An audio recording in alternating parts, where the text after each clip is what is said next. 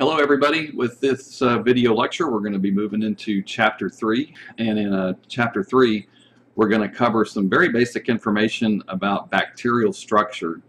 And the reason we're going to cover this, some of it might seem a little detailed at times, but it's an important chapter because all these little bacterial cell parts come up over and over again during the semester. And now, of course, there are different types of microorganisms. Not all microorganisms are bacteria, and I want you guys to be sure you appreciate that right up front here in the course. However, as you guys know, many infectious diseases, which that tends to be the focus in a microbiology class like this, where most of you guys are going into the health sciences in some capacity, many of the microorganisms that cause health problems are bacteria. So it's important for us to learn about all these different structures.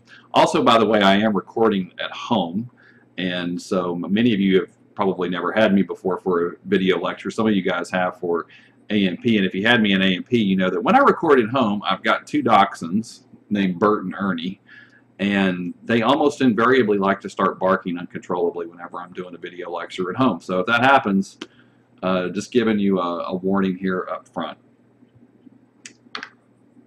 All right, so let's move on. Let's first of all, let's review some basic information about bacteria. What are bacteria? Some just basic characteristics.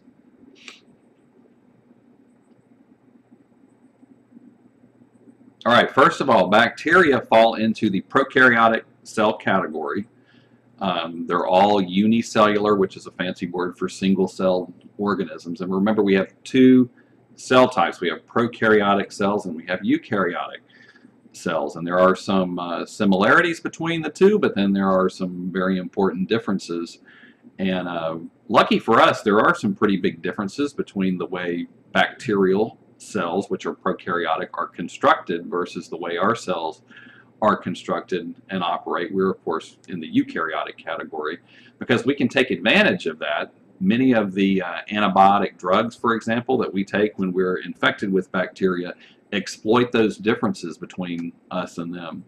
So that's a key reason why we're going to be covering all these bacterial cell parts now, because it is medically significant as we move through the course. We're going to be referring back to these things over and over. And of course, you guys are going to be seeing some of this information as well as you do your homework activities, and especially those Learn Smart lab activities as part of your homework. One thing I want to draw your attention to here on this diagram, that and that big kind of light blue blob there in the center, all of that right in there, that is a eukaryotic cheek cell. I'm presuming it's this kind of cheek, probably from a, it's pretty easy if you swab the inside of your mouth, you peel off some of the epithelial cells that line the inside of the cheek pretty easily. So that's like one of your cheek cells. And that's probably the nucleus of that cell that's stained a little bit darker. But if you look closely, all these little specks you see all over the place, those are bacteria that are covering that human cheek cell. And so the purpose of that figure is to show you the typical difference in size between a prokaryotic bacterial cell and a typical human epithelial cell. So bacteria are generally much smaller.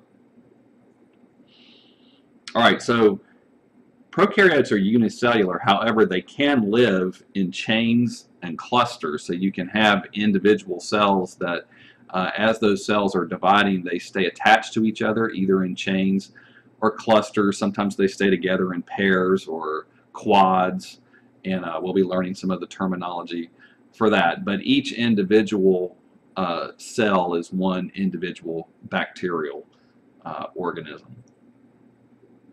And these are some pictures here. You can see some of the diversity in shapes.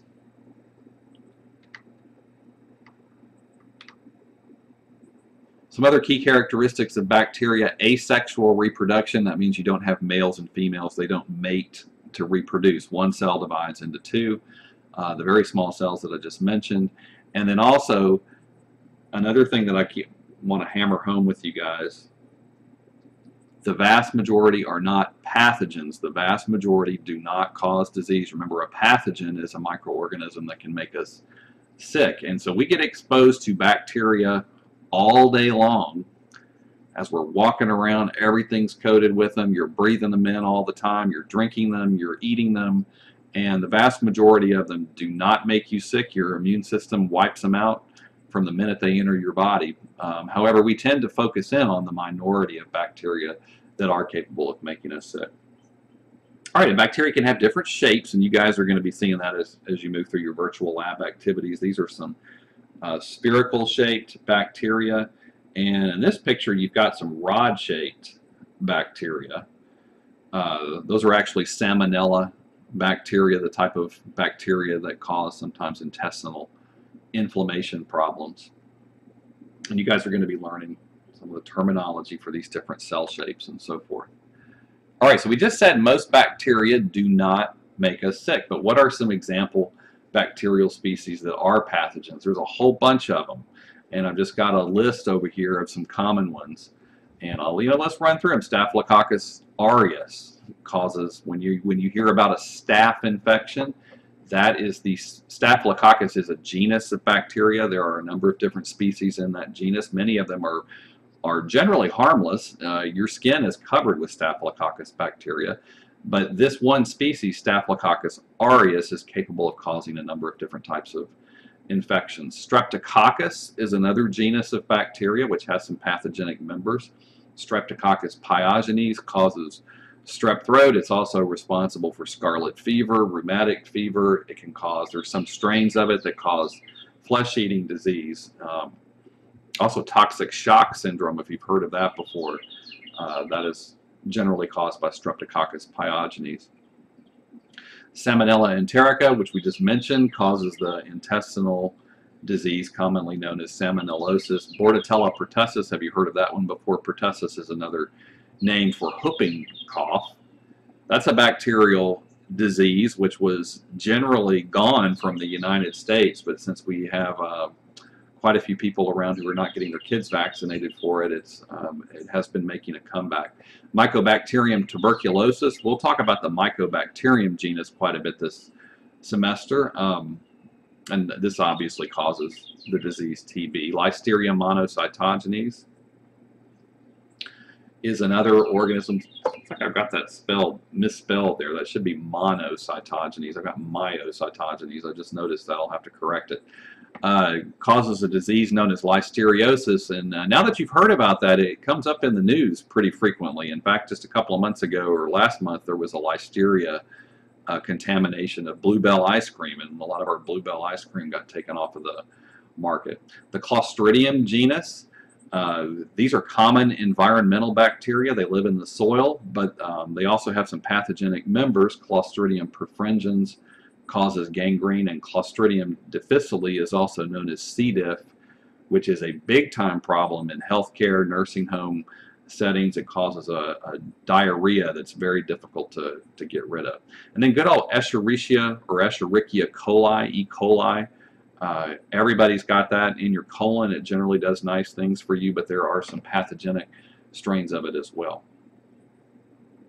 All right, this picture over here is an image of somebody who has a Staph aureus infection of the skin. So you can have Staph aureus on your skin and it's not causing you a problem, but if your skin gets cut open, the bacteria can invade down into deeper tissues and cause a pretty nasty infection. Whenever you see pus on a skin lesion or even on a lesion inside the body somewhere, pus is generally a sign of a bacterial infection. Other types of microorganisms don't generally result in pus formation.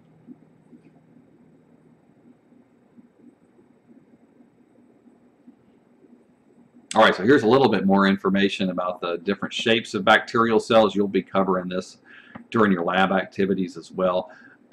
Bacteria that are longer than they are wide are rod-shaped, and the term for that is bacillus. Round bacteria like you see here, coccus.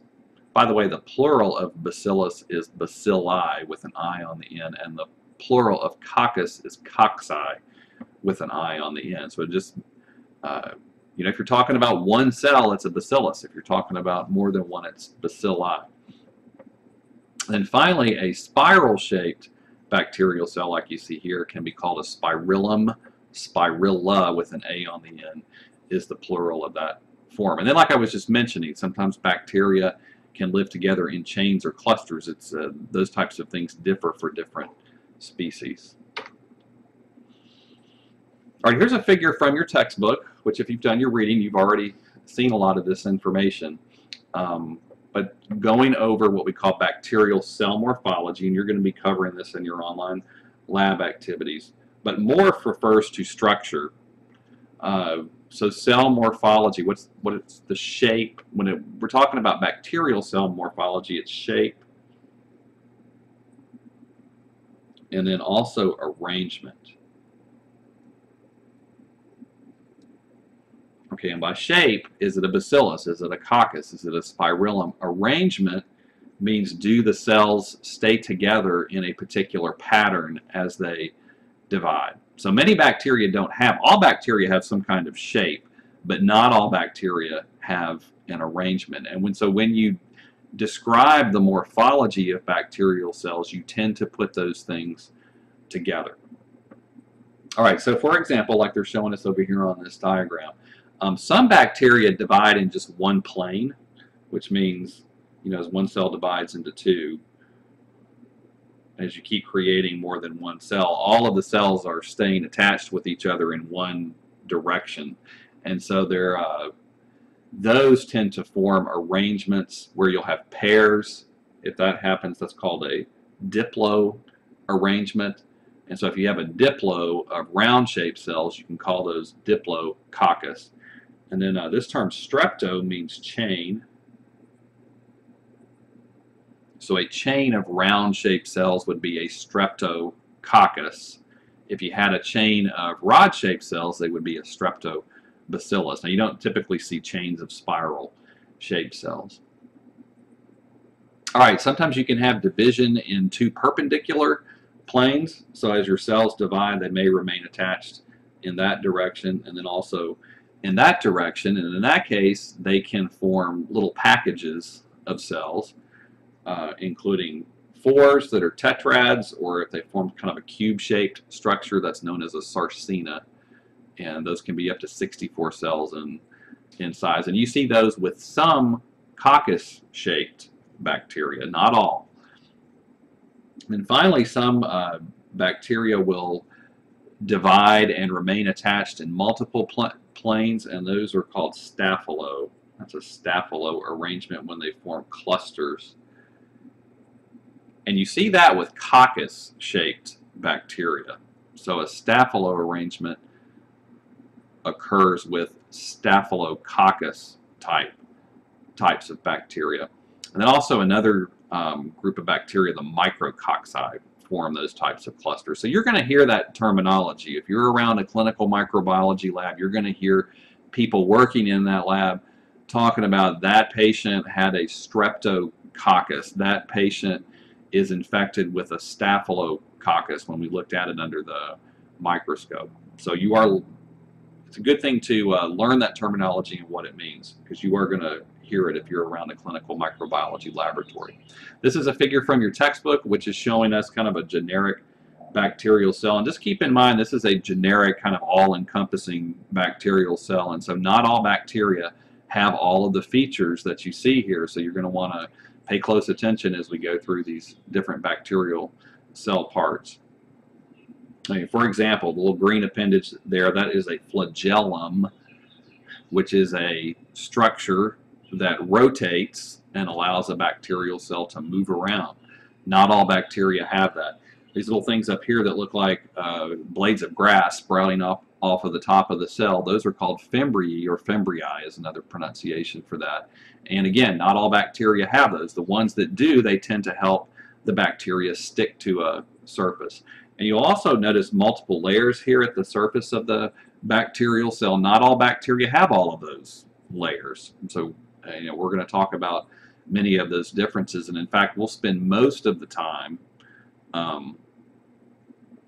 discussing the surface of a bacterial cell, because that's where a lot of the key differences occur between different types. And also, if you think about the surface of a bacterial cell, that's what's guarding against drugs or disinfectants or antiseptics being able to go inside the bacterial cells and inhibit them if we need to inhibit them. It's also what your immune system typically sees, the surface of the bacterial cell. So that tends to be the most critical part when we're thinking about bacteria from a medical type standpoint. This is a pretty good overview from your textbook, which is just showing you if you take a prokaryotic cell, and I really want to change that to bacterial cell, because bacteria are not the only prokaryotes. The archaea are also in the prokaryotic category, but they have some differences. And as of right now, there aren't any archaea that are known to be especially clinically important, so we're not really going to spend a lot of time in this class talking about archaea. So I want to emphasize here that we're really focusing in on bacteria here in Chapter 3. So we're going to talk about these different structures that exist on a generic bacterial cell. So some of those are external structures, which means they protrude from the surface. Then we have our cell envelope, and the cell envelope is all of these important layers at the surface, and so we'll talk about how those differ from one organism to another. And then finally we have some internal structures, which we'll talk about as well. Alright, so that's it for the first video lecture for Chapter 3. In the next one we'll talk about those external structures of bacteria that are protruding off of the surface.